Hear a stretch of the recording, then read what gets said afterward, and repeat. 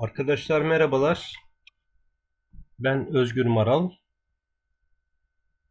Bu videomuzda dünkü çektiğimiz videoyu sağlamasını ve devamını görmeye çalışacağız.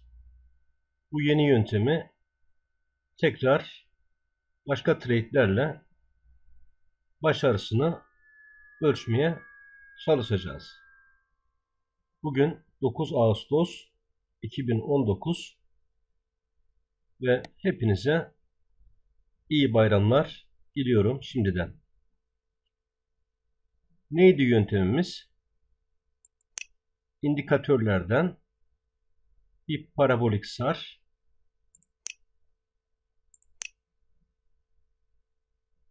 aynı değerlerinde açıyorduk. Stokastik osilatörü ise biraz değerlerini değiştiriyorduk. Nasıl yapıyorduk? 12 periyot 3 aşırı alım bölgesine 75 aşırı satış bölgesine 20 olarak yazıp kullanıyorduk.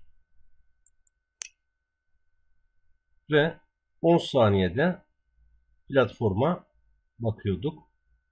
Parabolik üstten açıldığında mavi kırmızıyı kararlı bir şekilde 75 bölgesinden aşağı doğru kestiğinde 1 dakikalık yatırıma giriyor oluyordu. Şurası örneğin satış için önemli bir sinyal görevi görüyor. Dünkü videoyu izlerseniz ne demek istediğimi daha net anlayabileceksiniz. O videonun linkini de bırakırız. Şöyle bir pariteleri gezelim.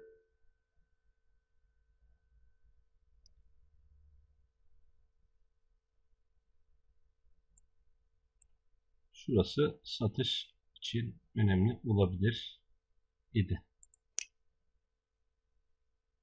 Parabolik bu durumda üstten açılması gerekiyor.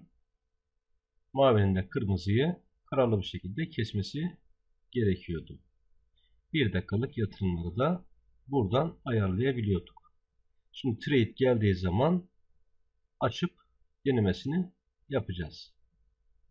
Şurası da alım için önemli bir sinyal görevi görebilirdi. Parabolik açılmıştı. Mavi kırmızıyı 20 çizgisinden yukarı kesmişti.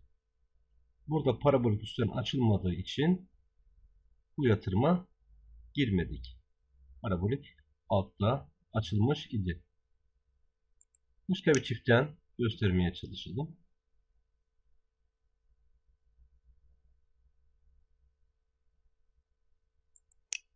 Çiftleri geziyorum şu anda. Döviz çiftlerini.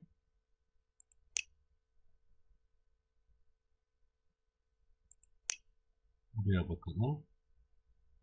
Mavi kırmızıyı kestik. Parabolik üstten açmadığı için girmedik. Yine burada. Burada da uygun bir pozisyon şu an gözükmemekte.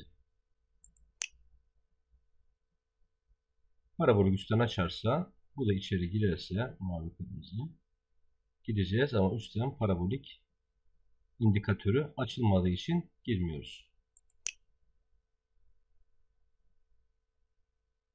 Bu da şu an için uygun bir pozisyonda değil.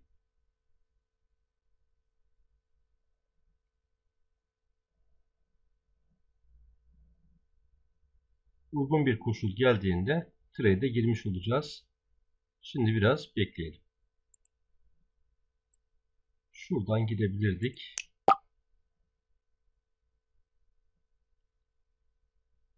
Parabolik alttan açıldı. Şuradan girsek daha olumlu bir sonuç alabilirdik. Biraz da saniyeyi tabi zamansız girmiş olduk. Tam 1 dakikadan şuradan ayarlamayı yapmamız gerekmekte. Videolarımızı beğeniyorsanız lütfen likelayın, beğenin ve paylaşın arkadaşlar. Abone olursanız da sevinirim. Evet, işte oldu. İlk deneme başarıyla sonuçlandı. Başka bir sinyal gelene kadar bekleyelim. Evet, dediğimiz olay burada gerçekleşti. Yukarıdan parabolik açıldı. Mavi kırmızıyı kararlı bir şekilde aşağı doğru kesti. Buradan artık 1 dakikalık yatırıma biz de girmiş olduk. Sonucu beraberce görelim.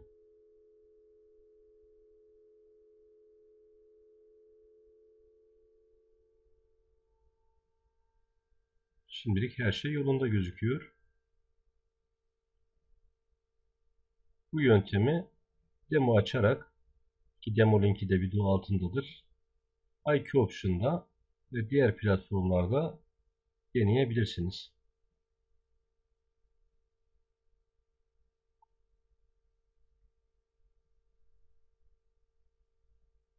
Ve tamamlandı. Başarılı bir trade oldu.